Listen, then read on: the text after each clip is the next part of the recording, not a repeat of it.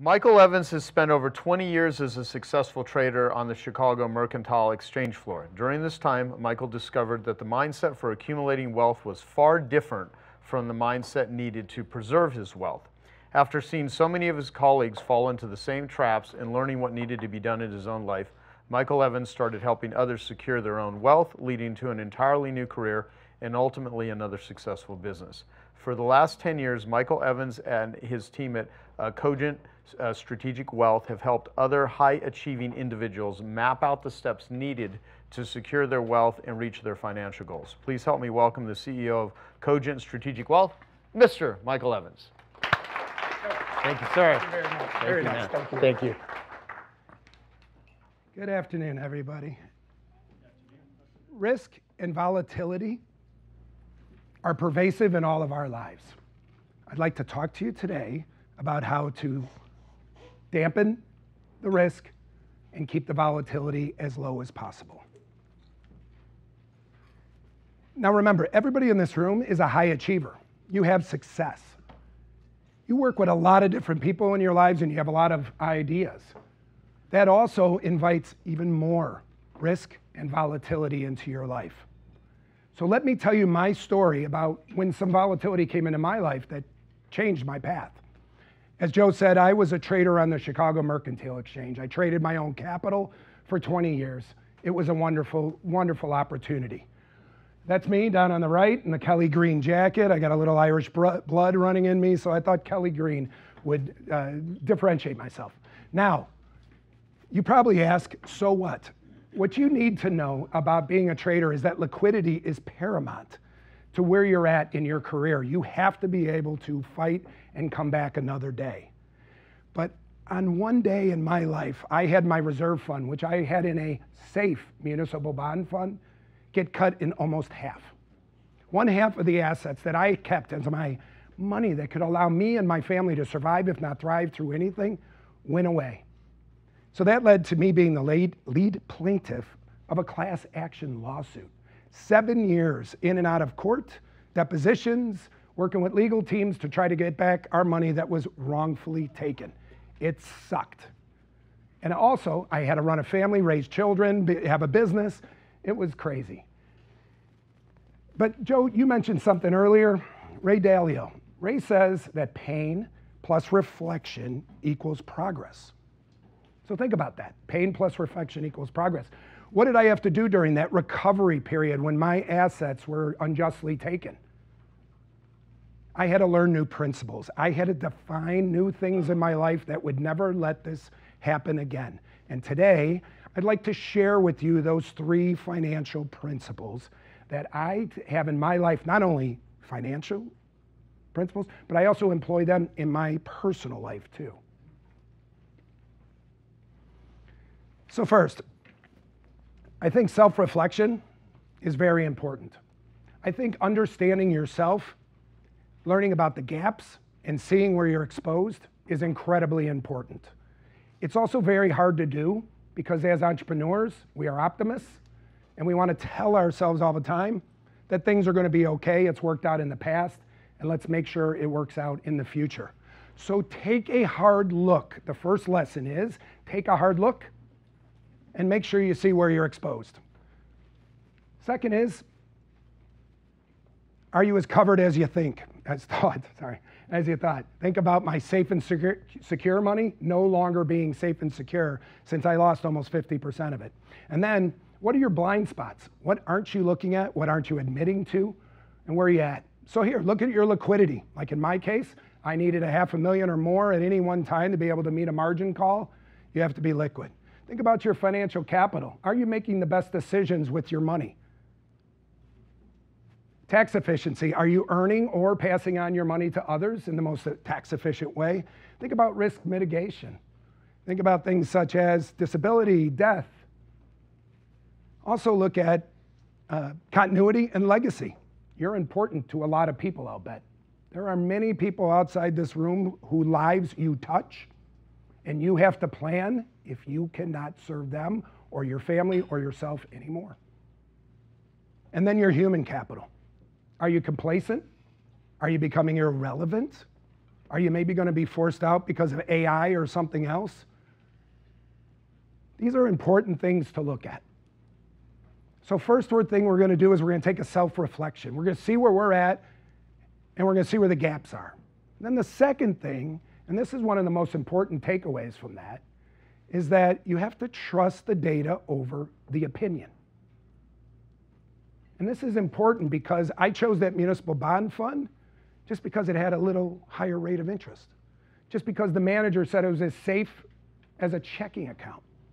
Did I do my due diligence on the actual holdings within that? No. I just took it for granted that they knew because they had good marketing material. You got to be careful. So what did I do? What lesson did I learn? So what I did was I started looking at the data. Being a professional trader, you'd think I'd have some secret sauce, right? That I'd already know how to make capital. I did very well. The trouble was I wanted to preserve it and grow it. So I looked at modern finance and decided that there are two different methodologies. One is the conventional way. That's what Wall Street tells you. We're smarter, we're better, we can see the future. Then there's also what's called evidence-based investing. Evidence-based investing looks at the data. It doesn't look at the skill of the manager. It doesn't look at the timing of the market. It doesn't pretend to have a crystal ball. But what it does do is it looks at the data and sees that many of the asset classes have higher expected returns than others. And if you build a portfolio the way you should, and if you insure all those other risks, you're going to have a better investment experience. Now, there's people in this room and there's people in your lives that will tell you what I just told you is not the best way to invest. Wall Street is all built to make you think through their marketing efforts, which some of you may even have helped them with someday, but that there's a better way. There's smarter people out there. I'd like to show you a research study. So this was 15 years of mutual funds that were available. The top is the US equity funds. The bottom is the US fixed income or bonds. Over the 15-year period that ended in 2018, of the beginning funds, just a little more than half even survived that period. So had you put your money in there, they would have either merged it or it would have gone, they would have given your money back. The second one are the ones that actually beat a simple benchmark, like a Morningstar category. Just beat that. So think about it. You're paying high fees, yet you're getting underperformance. You could have bought like a Vanguard fund and done just as well. So the odds show you that this is really hard. These are smart people. Think about it. They can hire the brightest minds. They have the best technology, all the things that maybe you aren't able to bring. Now, you're the lucky one. You picked the fund that for 5 years, 15 years, whatever, let's say 5. 5 years, it actually was one of the top performing funds and did beat its benchmark. But then you got to ask yourself, can they repeat it? Well, sure, we all have recency bias, right? What we know to be true must continue into the future. But unfortunately, only 21% of the equity funds and 28% of the mutual funds actually repeated the next 5 years. I'm 54. I've got 40 or 50 years of investing to do. I can't take a bet on somebody only being good for 5 years. So what I say is the lessons that I learned was, number one, follow the science. The second thing is long-term data wins. Mine the data. See what is there and run from opinion. And then adopt evidence-based investing. Evidence-based investing is the way to apply the science to your finances so that you have the best experience in your investing life. Now, I'd like to say one other thing is, I promised you I'd tell you how to dampen the volatility. Volatility creeps up on us in our lives in so many different ways. It manifests itself in ways that you cannot consider and where it's going to come. But what I think one lesson in this room is that you should learn is actually that you are the volatility. The behavior that you have within your life, especially in your investing life, but I'm sure it's in many other parts of your life also. The decisions that you make, the reactions that you have, the overconfidence you maybe have, the biases you have, are all things that work against your detriment. So you should be very careful of that. What should you know? Your personal investing history. your ability, willingness, and need for risk. Not hard to tell. Seek help. Get somebody that's an independent financial advisor, somebody that's paid by you and not by a corporation that's receiving kickbacks and other commissions, and then write it down and agree to it. You have to have a plan. Now, let's review. Identify the risk, trust the data over opinion, and prepare for volatility. Joe talks about the $250,000 bonus that you get out of talks. I'd like to show you how, had you been an investor in the past, you could have received a $250,000 bonus.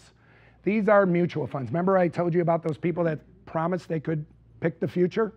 I'm going to move them out of the way because I already told you to ignore them. Vanguard. Vanguard is a wonderful company. I've invested through them in my younger years. They're great. Vanguard gives you the market very cheaply. They hand it to you in a nicely wrapped package. It's really comfortable.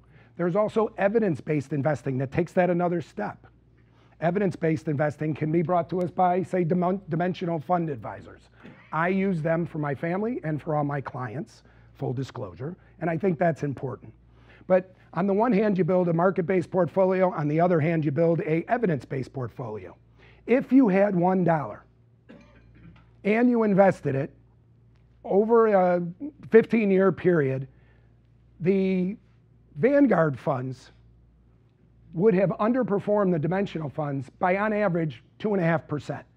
Now, it varied from fund to fund. So some of the dimensional funds were up 0.7, others were up 4.5. But during that 15-year period that this study went, all of the funds from dimensional outperformed Vanguard.